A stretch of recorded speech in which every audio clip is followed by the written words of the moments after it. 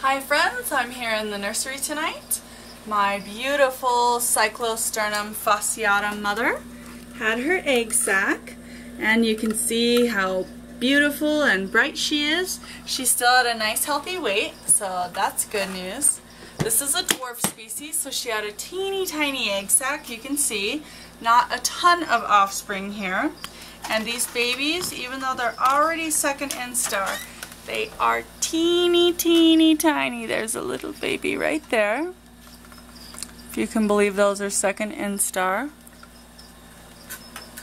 Unfortunately, I'm already sold out of these little buggers, but hopefully by the time I go to the next expo, I will have some more. I will see you guys then. Love you all. Bye.